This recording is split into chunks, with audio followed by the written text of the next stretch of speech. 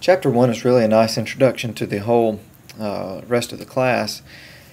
When you are reading through Chapter 1, this gives you the outline and provides some concepts and definition, talks about the global web-based platform, but really that section there on the global platform really gives you a lot of world history.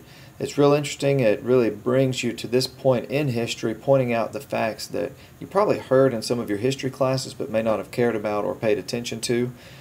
So it really sets the stage for where we are in world history as far as technology, changes that have happened to make the world more tightly integrated, to open doors for different types of innovation, different types of business practices, and it brings us to the point of today where we're facing different business pressures, and the important part of this class is how the organization is going to respond to those to those pressures. And then, of course, we come all the way around to you and why information systems are important to you, and then describe the rest of the book for the semester. So it gives you some learning objectives, opening case. I'm just going to click through some of this real fast here.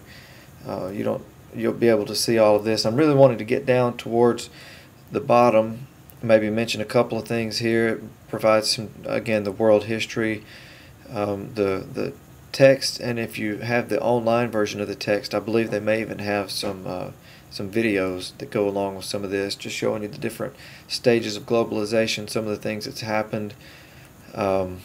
This is Tom Friedman's 10 Flatteners. There's a book that he wrote about how the world is flat.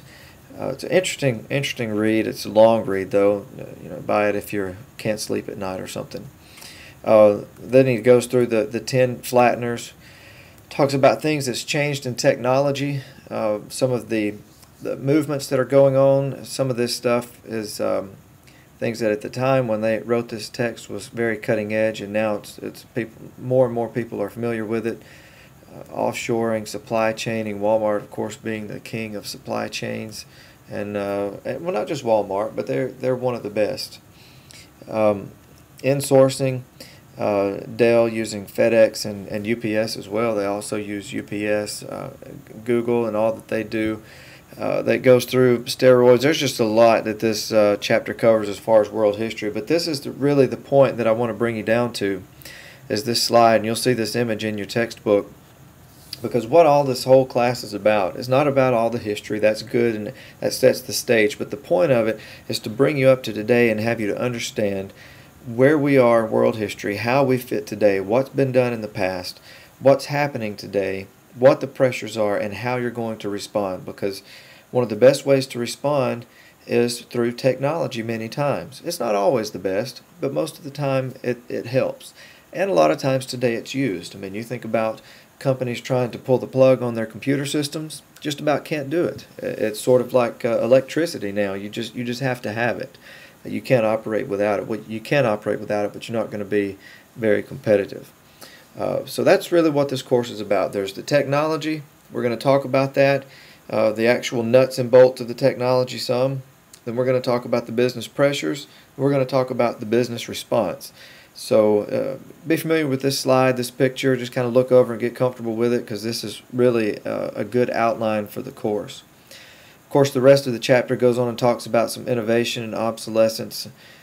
You'll be familiar with that. Also, you'll be familiar with the information overload. The folks in this picture, they've just got too many options, and that we all deal with that in one form or another. Then there's different societal pressures that this is all built off of that one slide and the way organizations are going to respond. So then we finally come down to why information systems are important to you.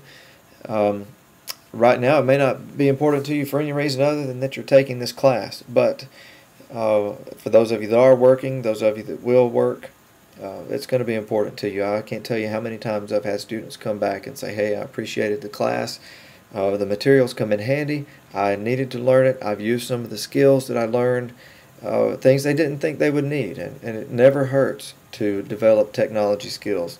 So hope you enjoy the rest of the course. This chapter is a good outline, so really kind of jump into this chapter. It'll help you hopefully get excited about the rest of the class.